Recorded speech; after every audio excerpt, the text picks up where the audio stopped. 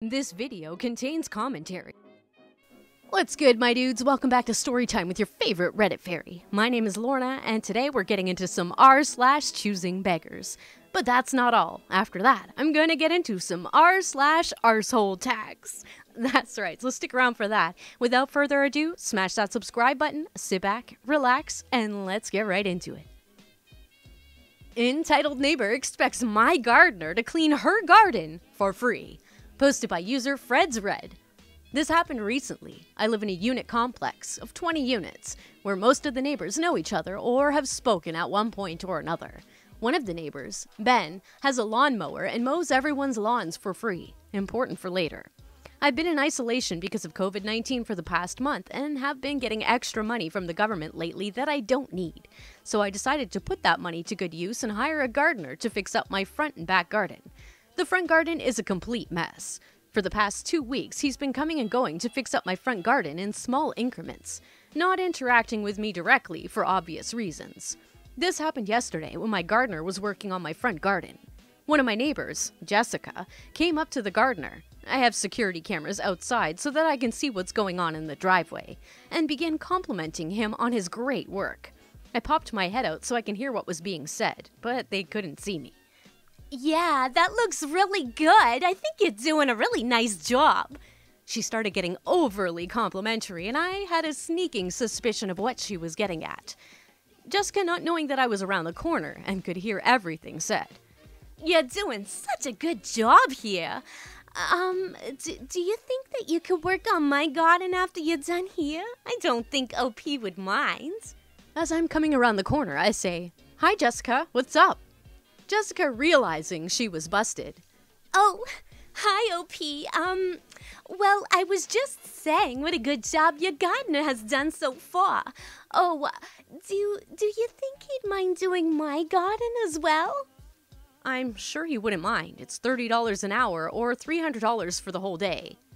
What? I'm not paying for it. You hired a gardener, so it's your responsibility to do my garden as well. I hired a gardener to do my garden. It's not up to me to pay for your garden to be done as well. But Ben mows the lawn for free. Your gardener should do my backyard for free too. Sorry, Jessica, but if you want a private gardener, you'll have to pay for it like everyone else. But I'm on a disability pension and can't afford that. Clearly, you can. I'm on a disability pension too, so don't try that. I spend my money on important things, not the alcohol I see you buying all the time. So unless you're going to pay for his time, please let him get back to work. Jessica huffed and stomped off, and I haven't heard a peep from her since. But give it time. I'm sure she'll be back soon enough to get more things for free. So I'm kind of on the fence about this one because he said he didn't even need the money and the government gave him this money. So if you didn't need it, you'd think you would kind of be a little more generous with other people that are in the same situation as you. But I get it. She's buying alcohol with her money. She could clearly afford it if she didn't do that, maybe.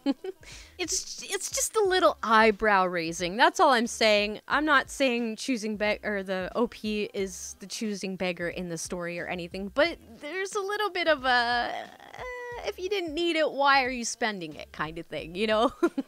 Like it could have gone to somebody who actually did need it, is all I'm saying. Please don't take it the wrong way.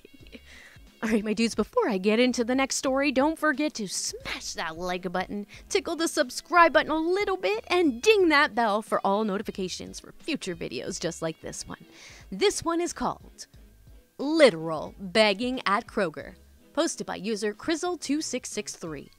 I'm at Kroger picking up a couple necessities, and this guy pushes his cart over to me and asks if I'd help him pay for his stuff because he's homeless and doesn't have any money. By the looks of him, he probably is homeless. He mentions the shelter next to my work and that they've stopped serving meals because of COVID, which I know is true. But then I look at his cart. Lots of Reese's candy, gum, Capri Sun, and White Castle sliders. I ask him why he chose those things. It's not going to fill him up, and he'll be hungry so soon afterwards. And he fumbled around and didn't really have an answer. I told him I'd buy him a loaf of bread, some lunch meat, and a box of Capri Sun, but not the other stuff. He agrees, and then we go to pick out the meat, and he started in with I don't want to offend you, but if someone asked me to help them with food and didn't get them what they had picked, that would weigh on my mind when I went to sleep. I said, I don't know what else you want me to do right now. I'm willing to buy you what I'm willing to buy you, and if you don't want it, I'm gonna go ahead and leave. He begrudgingly picked stuff out and then ditched his shopping cart and followed me out to the checkout. $8 to a choosing beggar who wanted me to drop a good $35 on his candy and sliders. Yeah, he was trying to pull a fast one. He probably knew he was caught, probably didn't even need the bread and the lunch meat and all that. He just probably went and smoked a joint because it was 420 yesterday, and he's got the munchies. Oh my god, dude, guys, I celebrated 420 all day yesterday. Let me know, did you guys celebrate? Let me know in the comments below. I'd love to hear your stories. If you have any funny stories, especially, I want to hear those. Alright, my dudes, let's get into the next story. This one is called Free Pizza is Not Good Enough. Posted by user FDZeno. I live in Cardiff and work as a manager in a pizza place. We're still open for deliveries, but I believe we shouldn't be, though. We have a note on the front door that instructs Deliveroo and Uber Eats drivers to come to the back door to pick up the order.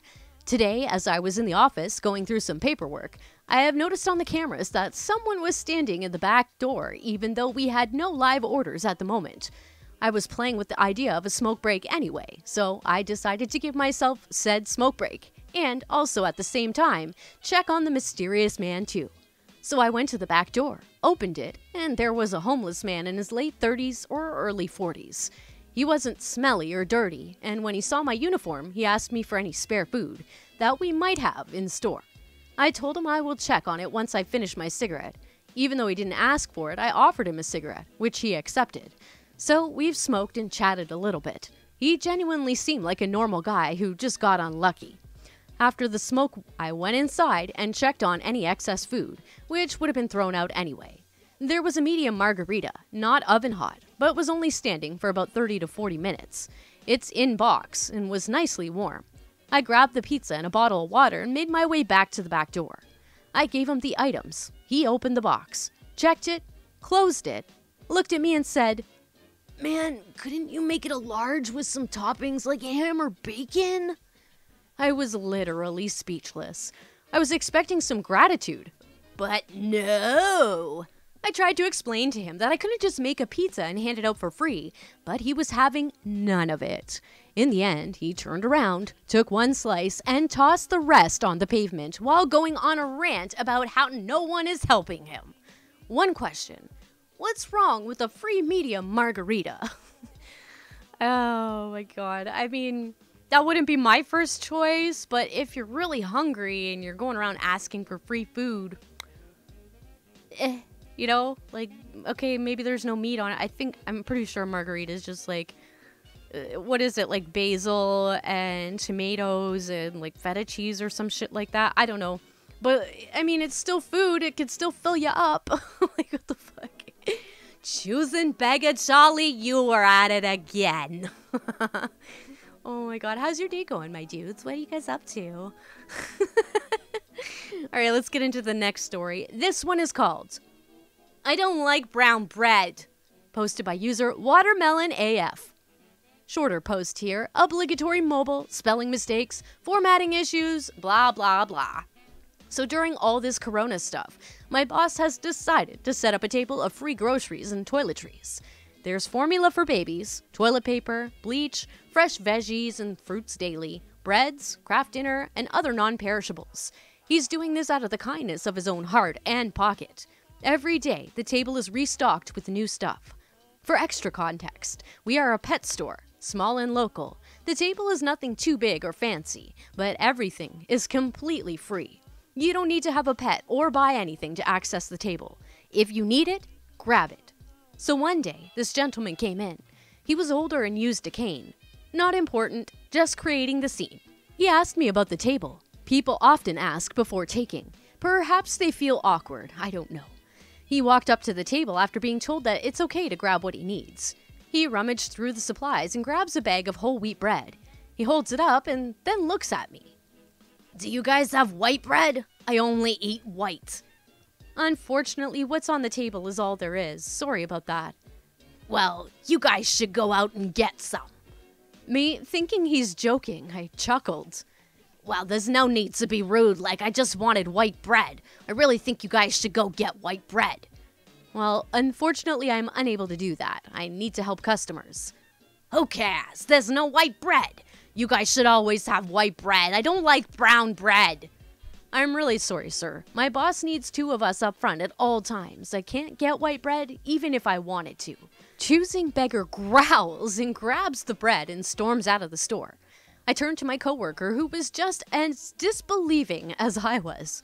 We both laughed a bit before another nicer customer came in.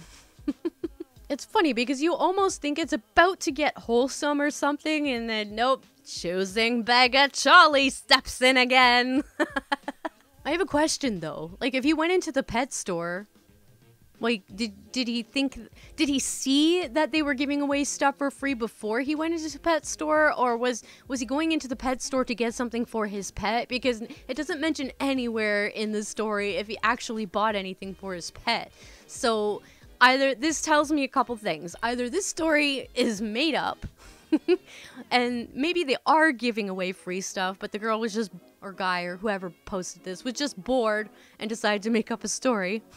Or they saw that they were giving away free stuff from outside and came in just for that. Or they're leaving stuff out. I don't know. What do you guys think? Let me know in the comments below. I always want to hear your guys' input on things. Just in case nobody thinks that I take anyone's advice. I'm really trying not to read the names of the characters before I start doing the voice changes, because it just wastes time, I understand. So let me know if you like it better in this format of me like leaving out when it's like, me says this, Choosing Beggar says that. You know what I mean? I just tried to start leaving those little so-and-so says this names out, you know? I don't know if I'm making any sense, but if I am, awesome. All right, my dudes, let's see. I've got two more Choosing Beggar stories to get into. This one is called Sell Me Your Switch Now or I'll Call the Cops. Posted by user Captain Troy 2016. So this happened last year while at the mall waiting for my family to do their shopping. I thought I'd hit up GameStop and see what kind of Switch games are available. Then, here comes the Choosing Beggar. He first asked the employee if Nintendo Switches were in stock. Unfortunately, they sold out and the Choosing Beggar got upset. Then, he sees my Switch cases with my Switch. How much for the Switch? It's not for sale. Come on, bro, I'll give you $100. Nintendo's Switch usually costs around $299 before tax, so I'm not going to sell him my $320 Switch for $100. Sorry, it's not for sale. You're such an asshole, bro. Give it to me or I'm calling the cops. Go ahead. Luckily, one of the employees called security. What seems to be the problem? This asshole isn't selling me his Switch. Is this an exchange meet? No, he's just mad because the store didn't have the console on sale. Then he wants to buy my Switch for less than what I paid for, and I don't want to sell it to him. Security guard to the Choosing Beggar. Sir, just come back another day. You can come back if they have them on sale and stop messing with them. He doesn't want to sell his game. I don't want to come back another day. I want a Switch now. Then he proceeds to snatch my Switch. He fails miserably and falls. The security guard had to escort him out and was kicked out of the mall. There seems to be an awful lot of Choosing Beggars stories of entitled kids trying to, or Karens trying to swipe someone's Nintendo Switch. Why is this such a common occurrence? I think you guys know what I'm thinking in my mind, why it's a common occurrence, and I'm not going to say it, but if you guys say it in the comments, I'll definitely like it if I agree with it. Alright, and the last story is called No, You Can't Take My Child's Bike, hosted by user GFTRGC. I kind of have a negative attitude about all of this. I apologize. The wound is still a little fresh. I love giving and helping people normally, but seriously, this makes me understand Scrooge McDuck. So my wife and I decided to clean out the garage to take advantage of quarantine. So we rented a dumpster and started clearing everything out. We have 4 kids, so we have a lot of junk and old clothes, toys, high chairs, strollers, etc. And it's all in really good condition, as my wife takes really good care of things so that we could resell it later, usually to one of her cousins. She has a very, very large family, so there's almost always someone pregnant. Normally, she'll post the items on Facebook for our friends and family, and then she'll post them for sale on Marketplace, or take them to a secondhand store to try to make a little side cash. With the garage initiative, we decided we would just curb alert all the items for free, and people could come and take whatever they wanted. When I say curb alert, I literally mean they were in a separate group by the curb, clearly separated from the stuff that would be going back into the garage. This is important. My wife takes a picture of some of the stuff, puts it on Facebook, and then ends up texting a couple of her cousins and friends that she knows could use some stuff. She even goes through the boxes of clothes to pull out some outfits and sizes for them that she thinks they'll like. Above and beyond for them getting free shit. It's who she is. So, her one cousin rolls up less than an hour after it's posted and says she'll take it all. Now, all of her kids, except one of them, are older than all of ours. So we were a little confused as to why she needed things like a high chair, box of toddler clothes, etc. But whatever. We literally just did not care. She could take them all and sell them for her own profit. We just couldn't care less at this point. So then she starts looking through the other stuff, and I told her that that was the stuff we were keeping. Then she asks if she can have one of our bikes. I told her no, that my kids use them. She asks why we have so many bikes. So I explain that we just got the kids new bikes, but 2 of our kids aren't quite ready for their new bikes, as one is a little too short to ride it comfortably, and the other one hasn't learned to ride without training wheels yet. Her response? Teach him to ride without training wheels and give me that bike. I told her no, firmly. She rolled her eyes at me and went back to the curb pile. One of our friends texted my wife and asked if she could hold on to the double stroller for her, as she could really use it. They foster kids and just got given a baby along with their 2-year-old that she really needs a double stroller. So we tell her cousin, whose youngest child is 4, that we're keeping that for a friend. Her response? She ain't here yet. My neighbor really needs a stroller. I tell her no again and take the stroller back up to the other pile. She follows. Whatever. Then she starts back on the bike thing, saying that since she can't have the stroller, I should give her the bike. Again, I firmly tell her that I'm not giving her my son's bike. The conversation goes as follows. But Bubs don't have nothing to ride. Okay, but who's Bubs? That's what we all just call JJ's little boy. Okay, who's JJ? My neighbor down the road. He's done some work for my father-in-law before. Side note, my father-in-law runs a decently large-scale rental company. He's got close to 50 regular workers, all of which are either family or considered family. None of them are named JJ. Yeah, I don't know JJ, but even if I did, he can't take my son's bike. She goes on to talk about how I could just go buy training wheels for the new bike because they're cheap, and that Bubs is gonna be crushed to not have a bike. I asked why he would be expecting a bike in the first place. This goes on for a solid 5 minutes before I finally just tell her that she needs to pack up and leave. This is when I finally lost it. Okay, but I need y'all to load my car for me, for real. I just worked an 8-hour shift and then went home and cooked fajitas for the kids. There I am, covered in sweat, garage dust, dumpster funk, after having woken up early to work my 8 hours, I work from home, being told that she's too tired to load up the free shit I just gave her. Whatever though, I don't care at this point and start loading up the car, with her teenage daughter sitting in the front seat playing on her phone. And she has the audacity to move my son's bike over to the pile I'm loading from. I ignore it, of course, and keep loading, and then close the tailgate. She starts laughing. You forgot something. Get off my son's bike. You can't have it. Oh, come on. You know you're just gonna give it to me anyway. Just load it up and let me leave. I finally snapped and told her that if she didn't leave, I would unload all of the shit I just loaded and she could leave with none of it. She promptly left. Oh. Why are you the way that you are? Oh, that's so gross. Like, if training wheels are so fucking cheap, then you go buy them, Karen. Like, go buy a bike. Go look on, somewhere else for a bike. Like, why are you trying to take advantage of people, let alone your own fucking family, you low-life scum? Yeah, I wouldn't be giving her anything. I wouldn't be giving her anything. If she argued with me that long over that bike, I would have been like, fuck you, get out of here. I'm not giving you shit. All right, my dudes, that's all I've got for r/ChoosingBeggars. Now we're going to get into some r/asshole tax. This one is called Congratulations, Landlord. You played yourself. Posted by user Assume Battle Poise. Back when I rented my first ever house as a struggling new single parent, I found a perfect little place where I wanted to live. Well, perfect except for the landlord.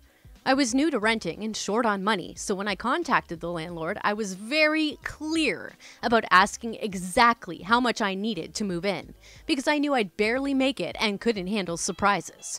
The rent was advertised as $1,200, and he said $1,800 to move in. Small town, private ownership. I thought, awesome. He only wants half a month's rent as security deposit. That's super helpful. I moved in on the 1st. Then on the 5th, he contacted me and told me I needed to pay that month's rent, $1,200. He had deliberately obscured the fact that the $1,800 was all security deposit, despite how clear I'd been about needing to know all the costs. So I didn't have rent on my very first month. I fought back, pointed out the shitty language in his homemade contract, and told him that he'd have to evict me since I wouldn't have $1,200 to give him for another month. Instead, he caved and gave me a new contract with only a $600 security deposit and a first month's rent paid in full. I knew then that I'd have to keep my eye on him, but since I still loved the place, I stayed. I was there for 3 years, and while I occasionally had negative interactions with him, they were minor and rare. Eventually, I got married and moved to a bigger house. I gave him plenty of notice and cleaned the place spotlessly, but I knew he was going to find some way to cheat me out of my $600 security deposit. Sure enough, he found every little excuse he could for why this or that thing would have to be updated, fixed, etc. I argued, but arguing with someone when they're holding the money is pretty pointless, especially when the amount is too small to be worth court over. So eventually, our argument turns to haggling, and we settle on him giving me half back. Better than nothing, I figure, and I'll happily be done with it. So he gives me $900.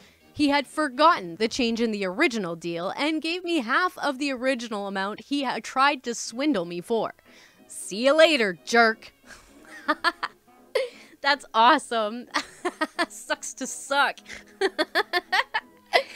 Oh my god, I had a landlord that did this shit to me too when I lived in Calgary. I'm trying to remember how much the rent was. I want to say it was like $9.75 a month.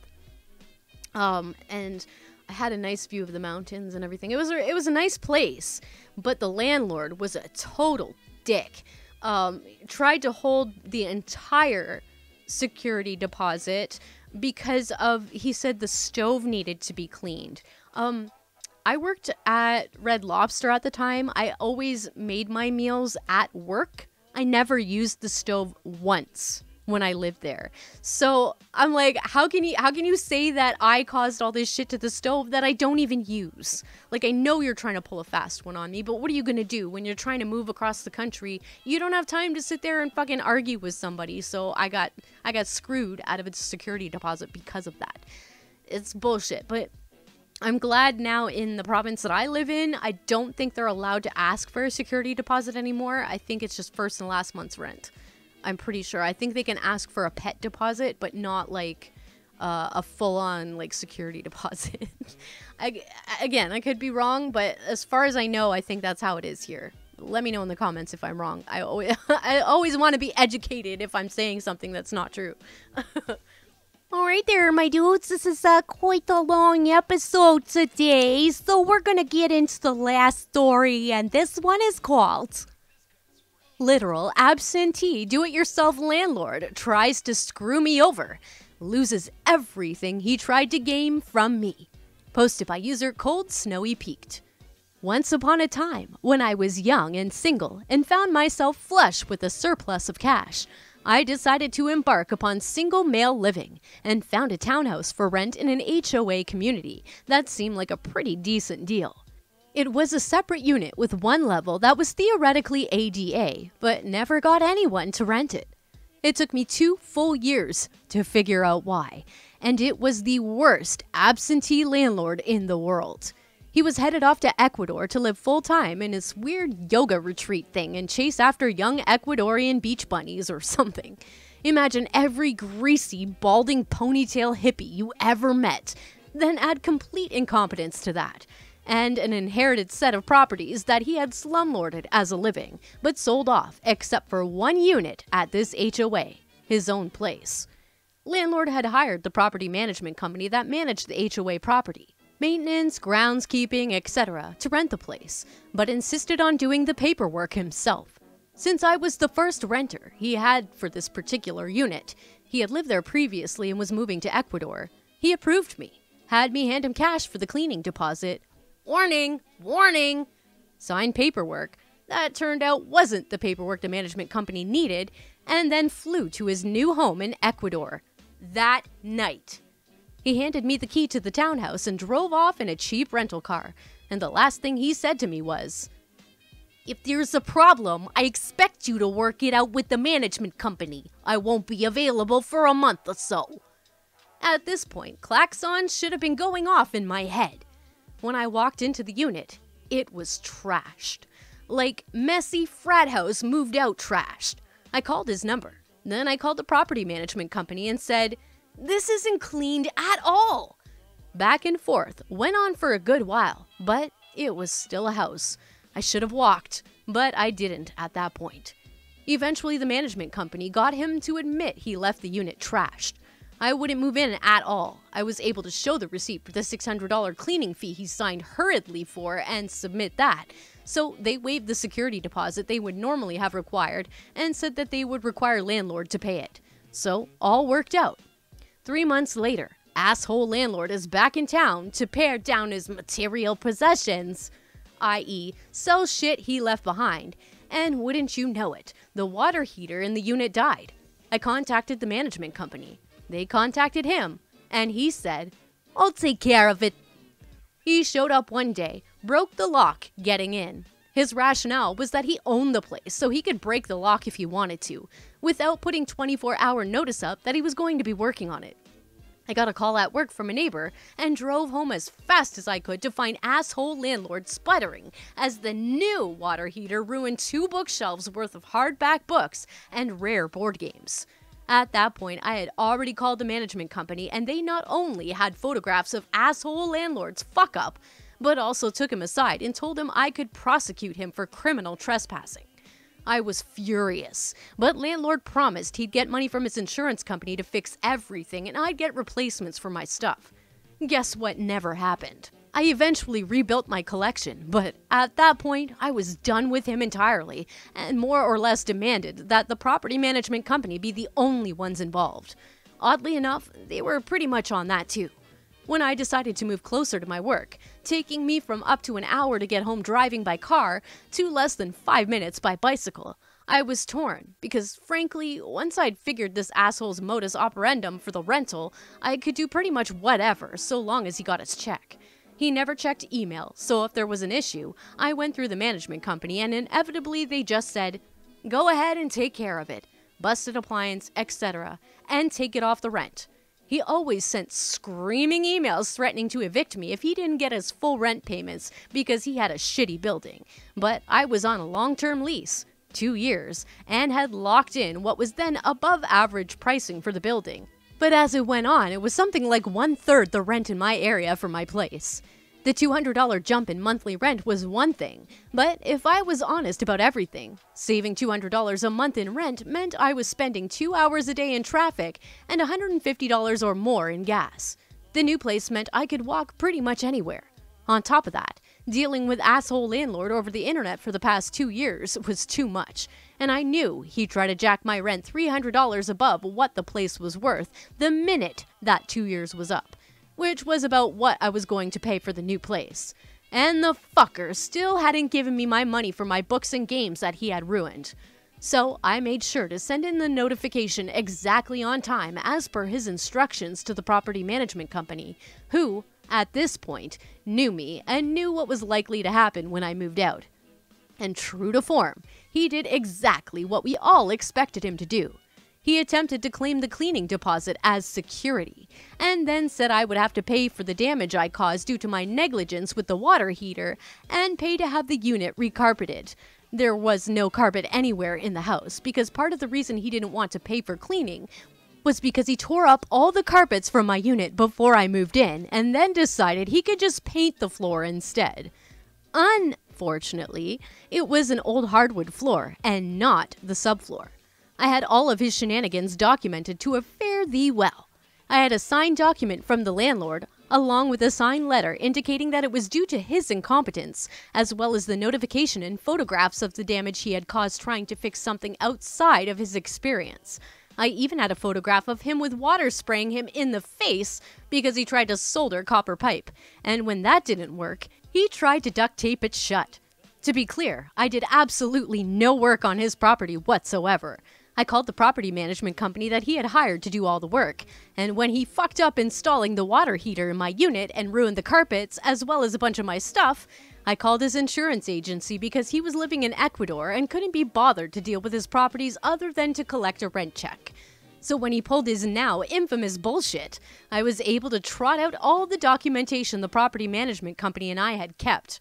And I still had a copy of the insurance claim I had filed with the full list of ruined property and the total he signed and dated that he had in fact collected money from. By this time, I had already moved everything out of the unit except for a cheap old laptop, a folding table, a chair I found in the alleyway, and my cleaning supplies, because I was working from home for a week while packing up my crap and moving out. I sent him an email with the management company CC'd, but also CC'd a friend of mine who worked at a law firm at the time, as the front desk receptionist, but the domain was a well-known law firm in my city and had handled landlord's divorce once upon a time. The email, in legal terms, but TLDR, said, "So, should I send this letter of demand to the insurance company? Because I'm confused, and as I recall, you still owe me somewhere between $1,000 and $1,200 in personal property damages you never paid due to your mishandling of the water heater installation, and thus, the full list of other landlord bullshit. Should I contact your property company and insurance agent as per your standing instructions?" 5 minutes after I sent that email, I got a call from the property management company saying that they would take care of everything from that point on, and that if I hadn't heard from them by Thursday, to expect courier documents on Friday morning. Friday morning, I woke up to a courier hand-delivering me a $4,250 check and an itemized receipt for everything the landlord had tried to screw me over on. It included the cleaning fee, but surprisingly also the standard security deposit, and the owed money for damages that he had received from the insurance company but never paid me, and a full refund of my last month's rent. I found out about 4 years later that the HOA had a lien on the property for a year, but couldn't start foreclosure until I moved out, so they backdated me and refunded my rent check. Turns out, asshole landlord was pocketing the rent, but hadn't paid utilities or HOA dues for 6 months, which is handled through the property management company. So the HOA foreclosed on the unit, the property management company got 15%, and the place sold for $600,000 after they hired a condo flipper. I get the impression they were all just sitting there, hovering, waiting for me to hand over the keys to the property management company. And then the minute I was out the door, they were filing paperwork and lawsuits and saying, "Go, go, go, get the renter completely clear of this, no liens, no liens." Because if I could have shown that the owners still owed me any money at all, I could theoretically tie up the repo of the unit. Asshole landlord tried to sue them, but for some reason didn't want to leave Ecuador. I'd like to imagine it was a warrant for his arrest for insurance fraud, but still. Wow. Can you imagine? And I thought I had it bad with that the one that kept my security deposit. Jesus Christ. I mean, I kind of did have another asshole landlady. She was great at first, like super awesome. And then I think she made it up, but she's like, I'm going through a divorce and I need to go move back into my condo, so you have to move out. And I'm like, she tried to give me notice, but not according to our rental, tenant laws and all that. She tried to get me out like in less than a month. I'm like, no, sorry, bitch, that's not how it works. Like it's 2 months, it's 60 days, or was it 90 days or 60? I don't know, one of the two. But from the day posted on the letter, you know what I'm saying? And it was like, it was already past the 1st of the month, and she's like, I need you out by the 1st of next month. And I'm like, yeah, no, bitch, that's not happening. And then I find out, like, due to our tenant laws, if you're going to repossess, like if you're going to evict somebody and move in to your own property, you have to stay there for so long after, before selling it. Otherwise, that's against the law. You can't do that. But she pulled that shit. I found out too late, but she pulled that shit. She wasn't wanting to move in at all. I think she made up the whole shit about getting a divorce with her husband. She just wanted the money. She sold the place and she didn't want the upkeep anymore. I don't know what she wanted, but she pulled that shit. But nothing like this. Fuck this guy. That guy stay in Ecuador. Jesus. All right, my dudes, that's all I've got for you today. I hope you enjoyed this extra super long episode. If you did, please smash that like button. Don't forget to subscribe and turn on all notifications for future videos just like this one. There's supposed to be some kind of like shooting star bullshit going on tonight after midnight. So I'm going to make my way down to the lake tonight at midnight and see if I can catch some shooting stars and like meteors and stuff. It's going to be fun. Also, I have had my Smule link in the description for a while now. You guys, my face reveal has been sitting right under your noses this whole entire time. Only a few of you have stumbled upon it. But yeah, if you guys want to come sing with me, I got my profile down below here. Here's a video of me taking advantage of this fun app. I have nothing to do with Smule. I'm not affiliated with them in any way. I just really fucking love to sing. So if you do too, come sing with me, my dudes. All right, my dudes, all the stories are in the description. As always, check them out. Give them some love, some upvotes, all that fun stuff. I will see you guys in the next video. Peace out, my dudes.